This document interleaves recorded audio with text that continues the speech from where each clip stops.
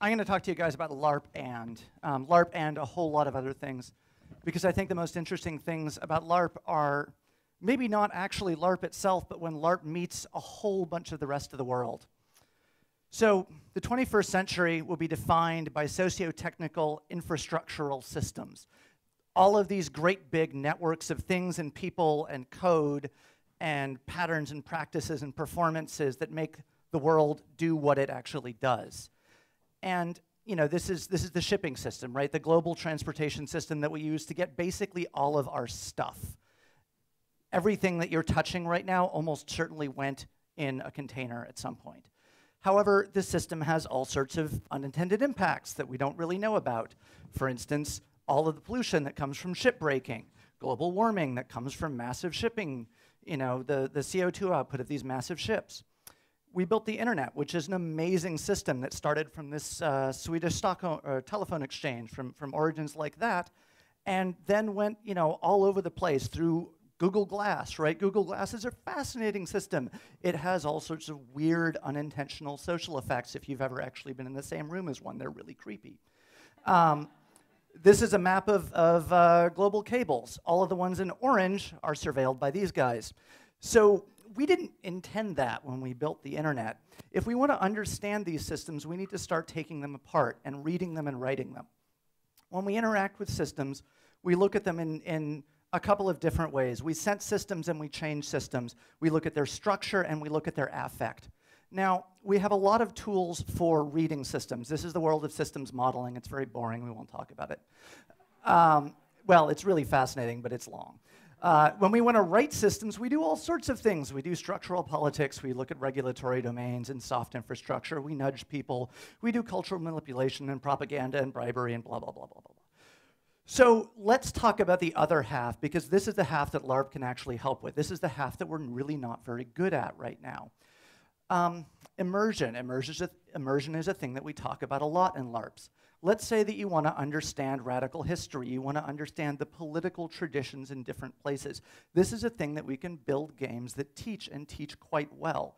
Yes, there are limits to what you can do in terms of anthropological understanding of different situations. However, especially when you're in cultures fairly close to yours, you can get close enough. You can get enough of an understanding of what a specific piece of history meant that it gives you a completely different feeling for modern political struggles. And this can be, you know, separated in time or in space. That photo is from some of the traffic stoppages that have happened in Oakland right now over the Black Lives Matter protest. We can look at transnational solidarity. How do we break down national borders? This is more of that kind of solidarity across space. That's from the PKK regiments in Copenhagen. We can understand different kinds of oppressions and different kinds of social structures. And a lot of the immersion that I'm talking about right now is obviously politically loaded in a certain direction. That's coming from my politics, but I think that this is the stuff which is buried in the structural readings, right? All of the structural readings, if you want to understand what it's like to be rich, the structural readings are going to tell you about that. They're not going to tell you about what it means to be poor, because the structural readings that exist are mostly created in the service of the rich. So let's say we want to talk about writing. Let's say we want to talk about the changing systems. Now we're talking about prototyping. So I could give an hour talk on this slide, but I'm not going to. These are two systems called Tarifa and Briar. Something has apparently happened to the text. Tarifa is a really fascinating system for managing water points in, it's being used in Dar es Salaam right now. It can be used for a lot of different things. It's basically a reporting management system, so someone can report a failure in the field and walk through this whole chain of getting something fixed. Now, one of the things we're working with them on Briar is building a decentralized version of this system that doesn't have a traditional control structure in the middle of it. What does that mean politically? What happens politically and culturally to a community if you don't have a central water management bureau? How do you write new scripts to understand that? Well, that's a thing that we can game. That's a thing that we can test in a game before we deploy that in somebody's real water system, which might be kind of nice because unintended consequences. Architecture is another fascinating area for Larp. Modern architecture has a lot of really great discourse around just about everything but emotion, but architects are actually really bad at understanding the emotional impact of buildings because they have basically no language for talking about it.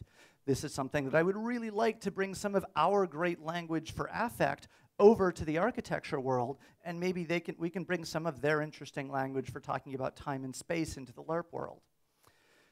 Being a good stranger, this is a LARP.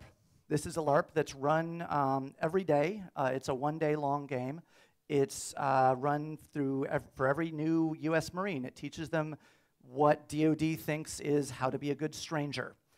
You've just thrown a breaching grenade through the wall of somebody's living room, and now you go in and point a gun at them and try to de-escalate the situation.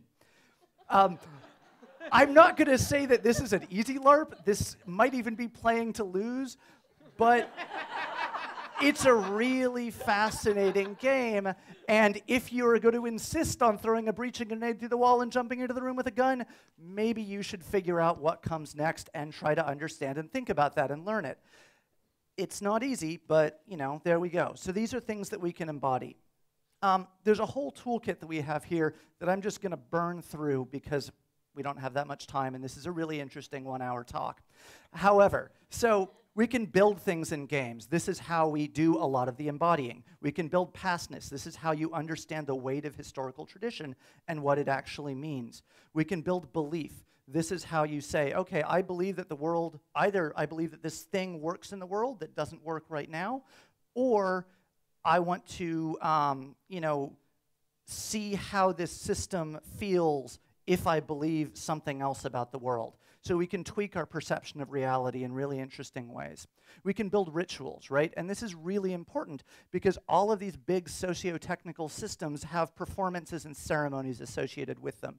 And in a lot of cases, we don't know what those are going to be when we build the system. We do a bunch of technical work, and then we throw it in the field, and something happens. We don't know what.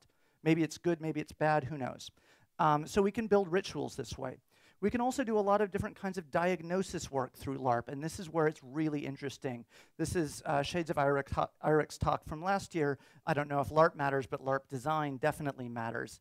We can diagnose power structures. LARP is an incredibly sophisticated tool, and LARP design is an incredibly sophisticated tool for reading the power structures out of a social situation and writing the power structures that we'd like. We can diagnose affect. Being in a character and embodying yourself into a situation gives you a much finer sense for what a system means emotionally, which is the big thing that we have problems writing, right? Or we have problems understanding right now otherwise. We can diagnose viability. So you create a bunch of things, you perform them, you do all of this stuff, and at the end of the day you realize, you know, this is never going to work. No one's ever going to do this. This is ridiculous, right? This is not something that we're actually very good at doing right now before we go spend billions of dollars on deploying systems, which seems kind of silly. Maybe we should use some better tools. Thank you.